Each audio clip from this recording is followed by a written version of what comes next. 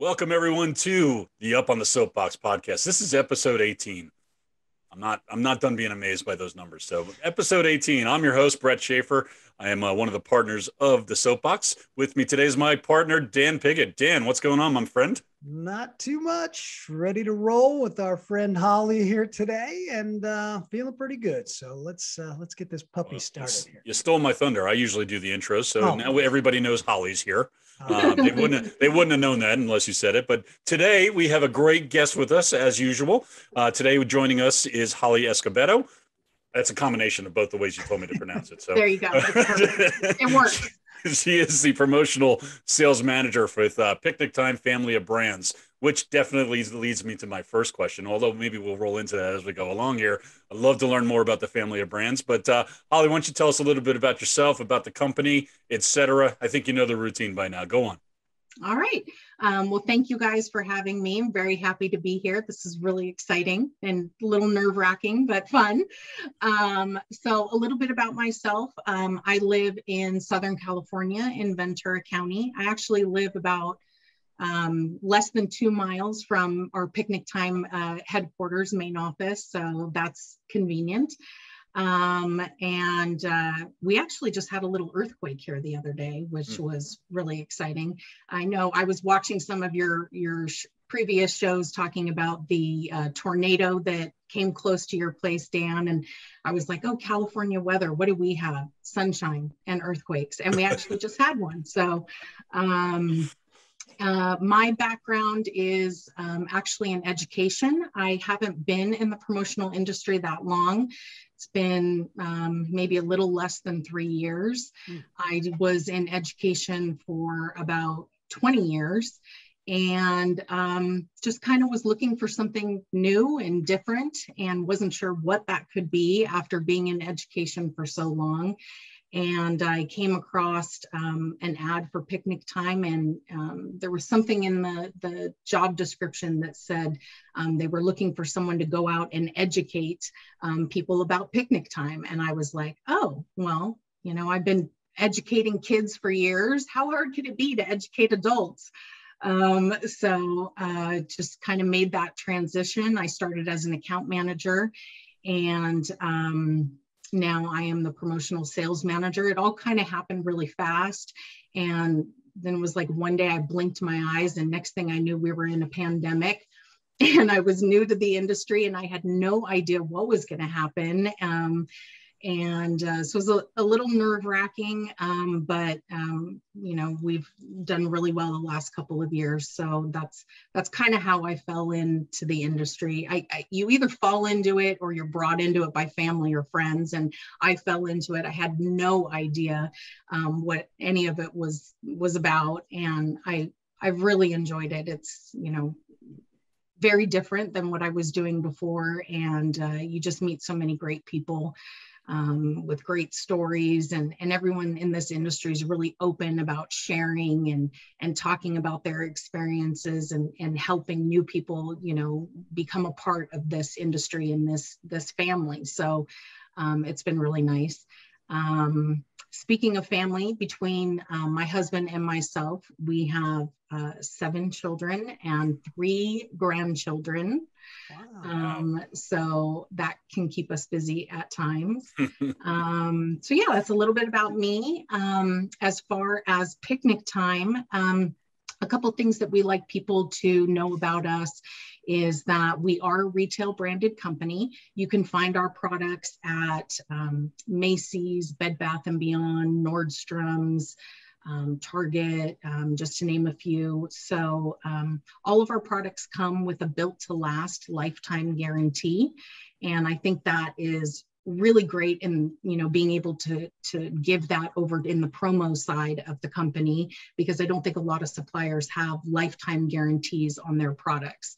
So, you know, a lot of people are looking for sustainability and you know, environmentally friendly products and stuff, but the sustainability, we really try to, you know, make sure people understand and know about our built to last lifetime guarantee, because that's sustainability. That's your longevity in your, you know, you put a logo on something and that product is going to last for years and years.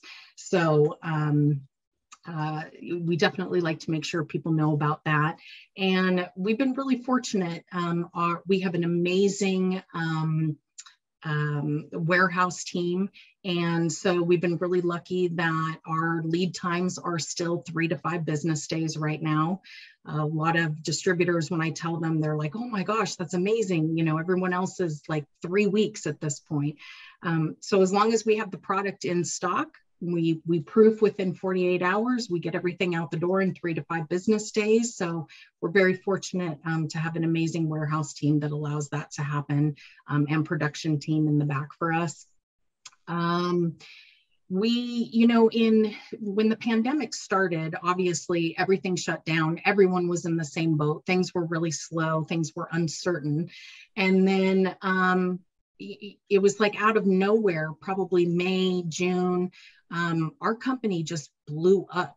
Everybody wanted to get picnic baskets. Everybody wanted to, how can we social distance but still get outside, you know, and be with our families? And so we just saw sales start going through the roof. Everybody wanted picnic baskets and chairs and blankets. And so on the promotional side, our sales started to go up in July, and they have continued to go up this entire time. We are breaking monthly sales records dating back years at this point. We're on target to have the most successful year in the promotional department that we've ever had. So fantastic. Yeah, it's been really, really exciting. You know, we're just really thankful. You know, like I said, when the pandemic hit and we didn't know what was going to happen, I had been traveling, you know, for the year prior and going all over the country and meeting people. And so when it hit, we were like, what are we going to do? How is this going to work in promo? And then, you know, met up with both of you, and I was like, yes, we want in on this. You know, we still want to get out there and be in front of the distributors. You know, I still meet, it's important for us to get out in front of the distributors as much as we can, because I still meet people all the time that they're like, oh, we love picnic time, but I don't really have any customers that, you know, be looking for picnic baskets. And I'm like, oh, but we have so much more. We are not just picnic baskets. And so I think, you know, a lot of people are surprised and they're like, oh, I had no idea. And I'm like, yeah, let me educate you on picnic time. So we are picnic time. We used to be picnic time. Now we're actually picnic time family of brands. And we have 4 brand lines. We have hundreds and hundreds of products. Of course, we have our picnic time picnic baskets, but then we also have our Oniva line, which is everything outdoors. You got chairs, wagons, coolers, barbecue, anything you can think of for outdoor. And then we have our Toscana line, which is everything indoor. That's all of our indoor serveware. We got beautiful cheese boards, artisan planks, Lazy Susans. I love to gift people out of the Toscana line. My mom probably has tons and tons of products from the Toscana line. And then we have our Legacy line, which is all of our beer, wine, and spirits. And Brett, I think I saw on one of your shows that you were talking about being the craft brewer industry and everything. So that line for us is our fastest growing line because of the craft brewer industry just being so big over the last few years. So we're constantly coming out with new items. We actually come out with new products twice a year. It's usually in Q1, Q3. It's been off since 2020. This year, we're actually launching a 5th brand line. It's called Beach State. It's not going to be available on the promo side, but I'm hoping it will be, you know, once it gets going and we see how it all, you know, works out. But we do come out with new products twice a year. We have an amazing product development team that works really hard all year long to come up with new, unique and innovative products for our customers. We try to stay on trend and be, you know, even in the forefront of that and be trendsetters ourselves with our products. So there's always something new to find at picnic time. We are not just picnic baskets, and we're always changing and growing. And it's been a great experience for me, and I really enjoy being able to talk to people about, everything that we have to offer. Well, that covers a lot of ground there. Yeah, I got a laundry list of things to discuss. I know. Further, The first thing I wanted to ask way back when was, what were you teaching, or what was your role in education? Were you a teacher, or? Yeah, so I taught, when my kids were young, I was a substitute teacher, and it was K through 12 for many years. And then I was a pre-K teacher. And I was a pre-K teacher for a long time, a very long time. And, unfortunately, teachers don't get paid a lot. And, it's taxing after many years. And so, I was just kind of looking for something new and challenging. And I couldn't really figure out, once you've been in education for so long, how do you transition out of that? Where are you going to go with that and make a second career? And I fell into promo and got very lucky. Lo and behold, you end up in the promotional products industry. Yeah. So these brands that you do carry, are they self-created? Did you guys come up with these brands, or are they existing brands that you pull together for our industry? They are our brands. Yeah, they are self-created, again, with our amazing product development team, our creative department. We came up with these brand lines with the logos for each of them. They're all our own. And Picnic Time is so great about how we come up with new products. We get new product ideas from all the employees at Picnic Time. We are encouraged to come up with new ideas, bring them to the product development team. Even on the promo side, when I was traveling, we would, go to shows and people would say, oh, this is a great item, but what if, I really wish it had this, or I really wish it, they were tweaking things. And I would just go back to the product development team and be like, hey, here's an idea. This is what people are looking for. And we just kind of all build off of each other. And it sounds like it's a different type of setup. I don't want to put words in your mouth, but most retailers that I've seen in the industry over the years that come into the industry first as a strong retail brand and come in, they don't sort of get it most of the time, because it works so differently than the retail market. How you go to market here. It sounds here though as if it's a controlled situation where, in other words, I'll give you one example where if a retailer comes in, the stock may not always be there, or the styles turn over every single year. And in promo products, we need consistency of style from year to year for these corporate programs that are running. So talk to us a little bit about that relationship with the retail and your promo divisions, and how they may work together and even complement each other. We, when we come out with our new products, a lot of times we're taking existing products and we're tweaking them. We're adding new colors,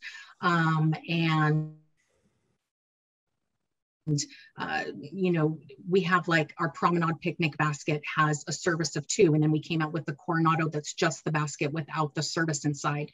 I think the product development team just really kind of gets out there into, the retail market and sees what's happening and what's trending and what's going on. We retire items, but they're usually items that, have run the gamut and have been here for a long time, and they're just not popular anymore. They're not on trend. So we kind of phase those out and then bring in, new and exciting things. And then we have our standard, base items that people know us for. We're very popular with our chairs, our blankets, and our Picnic Time line. So those are our staples, that we keep around all the time. Well, I'll put my order in shortly because the stuff looks beautiful. You should. You should. Get your holiday order in now, Dan. You ain't kidding. So I had a couple things to add. So first of all, you carry yourself like a really well-seasoned veteran in this business. I don't know if that's a compliment or not. It's simply an observation. So, but also the other thing I wanted to say, and Dan, maybe you can back me up on this. It seems like most of our guests the way they got into this industry was they kind of found it and stumbled upon it. I was gonna suggest that it's about half, or maybe even more so. I think it's more so. Tell a similar story. Like, I didn't know this industry existed, and here I am. Yeah. And I had to explain it to my family. You know, when I got the job, they were like, "But what are you doing?" Yeah. And so I always use the scenario. I was like, you know, like when you go to a Dodger game and you get a free hat when you walk in, you're at hat day or cooler day or whatever, and you look and it'll say sponsored by and have somebody's name. I'm like, that's a promotional product. That's what I'm selling, you know, that's what I'm doing. And they're like, oh, okay. So, yeah. And then if you look back in the conversation, their eyes glossed over probably about 1 second into your explanation. Right. This is Holly. This is our burden. Yeah, this is our burden. We got to live with this. So, all right. So let's move on to our soapbox moments. And this time I have the honor of going first. So I will go ahead with my soapbox moment. And, you know, Dan and I have taken exception to a few of Dan's soapbox moments in the past, and we've been having conversations, and I'm starting to see it his way. Not, you know, say Dan doesn't necessarily use it as an opinion. Sometimes he uses it as a recommendation. I didn't really see it that way, but today I'm going to use my soapbox moment in a non-traditional, for me, way. And I'm going to thank the rest of the world for finally catching up to us germaphobes. It has been a real pleasure seeing everybody come up to speed, carry their sanitizer, not touch door handles, things I've been doing for the most of my life. Now it's become mainstream. And I just wanted to thank the world for joining me in my quest to remain germ-free. It's about time. I'm glad you're here. That's a silver lining for me over the course of the past 20 months. Keep your germs to yourself. That's all I have to say. So thank you all. Dan? No working on your own phobias. It's just, you're just glad everyone's at the party. If this is what it took to get here, no, I'm not going to say I'm glad, but welcome to the club. Fair enough. Okay, very good. I'm glad Dan, I'm glad you're feeling good about that. I'm just happy we're on Zoom right now. That's all. Well, my soapbox moment is actually I'm going to stay within the promo industry for maybe the first time on this, but I am here to make a declaration today, and it is we have gotten there. We are there. It is time to stop with printed catalogs. This conversation has been going on now for 10 years, strongly for 5 years. It's time, you know, and people say, and the first thing you hear is, my customers still love to thumb through catalogs. And I totally get that. I like to thumb through catalogs. It's a different experience than shopping online, for sure. And it's a lot of times a better experience in the catalog. So I'm kind of pro catalog, but at the same time, I'm saying the time has come. And people will say, well, what are we going to do without catalogs? Well, what are we going to do without phone books? What are we going to do without newspapers? Yeah, it's just time. It's time to stop using all that paper. It's just, and by the way, not one person in our industry under 35 years old uses catalogs anyway. So the future is now. Today is the day. Join me in the crusade to eliminate printed catalogs from today on. So that's my soapbox moment. Do I have any disagreeers? Oh, so this is the line right here. You're drawing the line today at 1:28 in the afternoon. This is all right. All right, very good. All right. Well. I like it. I agree. We actually in 2021 was the first year that we didn't print a full catalog, and our catalog is quite big. We did a small highlights catalog with new products and top sellers, just to kind of transition that way and transition people out of getting the catalog. So I agree. You know, I can tell you just from my own personal experience in managing warehouse space and seeing skids and pallets full of catalogs, year after year, we ordered less and less over the course of the past 6 to 8 years. We ordered less every year, and we're left with more at the end of the year. And that was the trend, and it continues. I'm sure it continues to this day. And I would imagine that being home and working for the past 20 months for most of the workforce out there, they're not bringing catalogs into their house. I can promise you that. So they're getting used to working digitally. So today's the day. We're marking the time. We're all together on this? We're all together. All together. It's a kumbaya moment on the soapbox. All right, Holly, let's hear yours. Okay, mine is completely out of the box. Mine is I can't stand surprises. And I don't like them. Not that, well, that kind of surprise, I don't like that either. But like, I'm the type of person that if my husband a couple days before my birthday says, "Oh, I can't wait for your birthday. I can't wait to show you, you know, what you got." I'm like, "Oh, give it to me right now." And he's like, "Well, what do you mean it's not your birthday?" And I'm like, "Yeah, but I don't like surprises. Once you tell me, I need to know right now."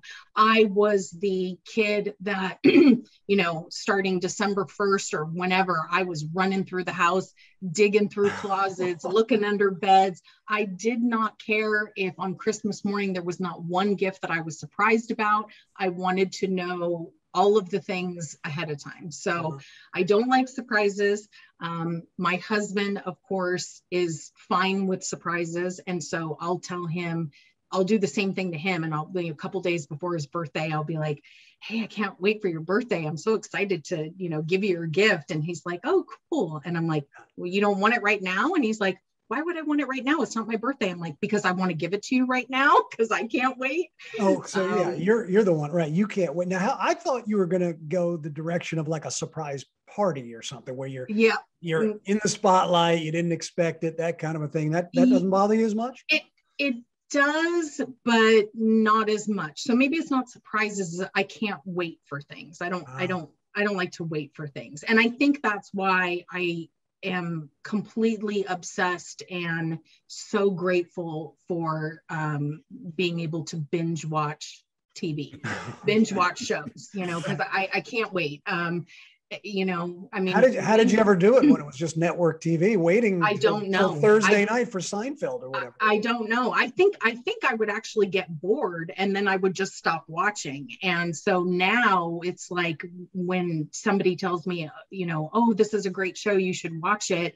I'm like, "Oh, okay." And then if I turn on Netflix or Hulu or whatever and I see it has like 3 seasons, I'm like overjoyed. I'm like, "This is going to be the best binge ever." Yeah, that's a great 3 days, right? Yeah. I mean, Exactly. So I live with a Holly as well. She doesn't really care for surprises much, but I was able to convince her to allow one of the life's greatest moments to be surprised. We did not know the sex of our children. 2 of the 3 of our kids, we didn't know what the sex was ahead of time, and she allowed me to do that for 2 of the 3. And it was, and I my argument was, there's no greater surprise that life offers you than this. Can't we just enjoy it? And I got her to buy in. I gave in on our middle child for one reason or another, but 2 of the 3, and it was worth it. I'm glad I sold it. It was fantastic. But everything else in life, she's the same exact way. If she knows I got something for her, she's snooping around trying to find it, doing the same things you're talking about. It's miserable. Both our kids were a surprise to us. We have 2 children, and we did not find out. I don't know how you guys do that. Oh, it was great. No way. There's no way. I loved it. Well, you paint the room a neutral color. That's what we did. We went with green, and there you go. So. Yeah, exactly.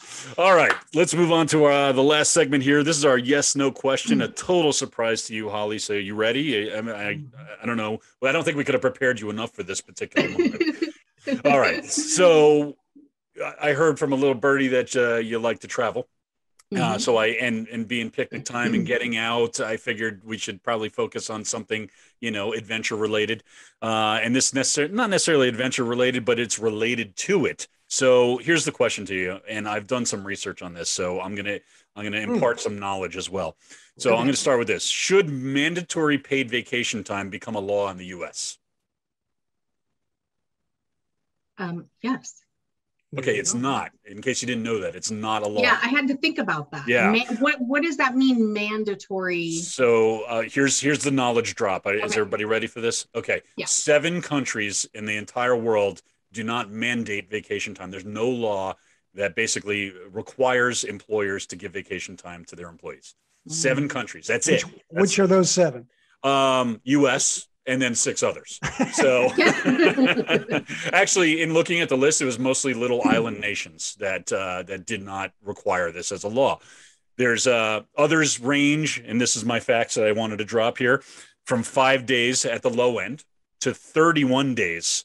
And the 31 days is a country called Andorra. Anybody know Andorra? Sure, of course. Been there many times. 77,000 people in that country. Andorra So is near Spain, I believe. It's on the border, literally a tiny little speck between Spain and France. Yeah. 77,000 people, but they offer 31 days. That's mandated by law. If you add in holidays, the number one most days off mandated by law is Iran. 53 days off a year. What's the Soapbox policy on this, by the way, Brett? Do we have zero? A policy? It's zero, of course. I mean, we work every day. We're in the U.S. It's 0 days off. So anyway, it is not a law in the U.S. And some of us, maybe me, think that might be a little bit backwards. I mean, the European way is 30 days, and they do it right. This is starting to sound like your soapbox moment. No, it's a question. It's just a question. So Holly says yes. Any other thoughts on that? Well, yeah, I mean, I've always been jealous of Europeans that say, oh, we're on holiday and they're off for like 6 weeks. And I'm like, how does that even happen? And I think now, especially since the pandemic, and people have learned to slow down and not want to be constantly doing the 9 to 5, I think it would be a really nice thing to mandate that we take some good holiday time. I agree with Holly. Yeah, that's great. We're going to write that into our employee handbook, and we'll go from there. Because I'm not in a rush to move to Iran right now. I really like the Carolinas, so I'm going to stick around here for a while. All right, Holly, we appreciate you being here today. Thank you for being our guest. We love having you in Picnic Time as founding suppliers on the Soapbox. You can meet with Holly and a couple of her colleagues. I know you work with a few of your folks. You want to give a shout out to them? We have Ashley and Celeste, and then we have our amazing order entry team with Kathy, Maritza, and Viviana. That's our group right now. I never know who I'm going to get on Soapbox Day when I pop in to visit, but we love having you here. Thanks for supporting us. Thanks for being a founding supplier, and we appreciate your time today. Yeah, thank you guys.